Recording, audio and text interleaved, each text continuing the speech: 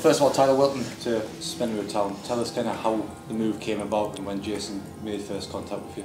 Well, I was speaking to one of the lads I know from my old club, and he said that the gaffer here was looking for a potential a right back.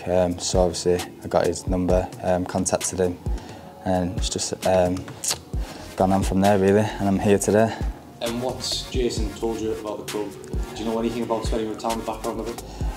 He's told me it's a good club, it's a fantastic club. It's got a great bunch of lads and a great fan base as well. So I'm looking forward to kicking on. And you started your career as a right winger, but you converted to the right back. Can you tell us how that transition? Yeah, I started as a right winger. I was all from the age of 6 all the way up to 18. And then I went to Fleetwood with Graham Alexander, and we played a diamond. So in a diamond you don't play with wingers, so from then on we was in a training game and I played right back because Conor McLaughlin at the time was on international duty.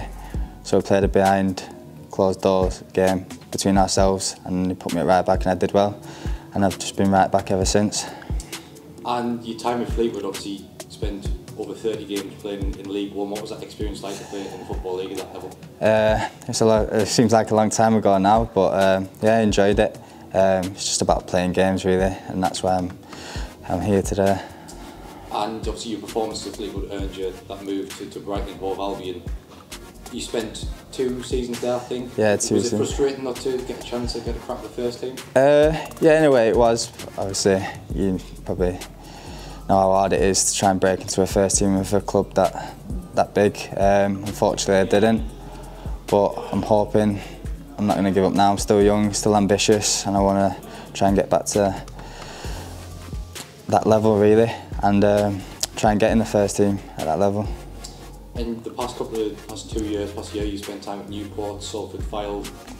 Do you think it's time now for you to kind of settle down at one club for a prolonged amount of time? Do you think that club could be spinning up? Yeah, definitely. I just need to play games now and run the games, and I feel like speaking with the gaffer, if I do well in training, conduct myself well, I'll be given that opportunity, and hopefully we can kick on. And what are your goals for your time in Brewery Town, and has Jason spoke about your role in the squad, how he wants to utilise you?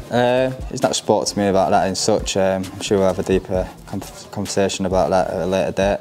At the moment he just wants to come in, get in with the group of lads, see how they train and stuff like that, and then hopefully we can go one better than you did last season.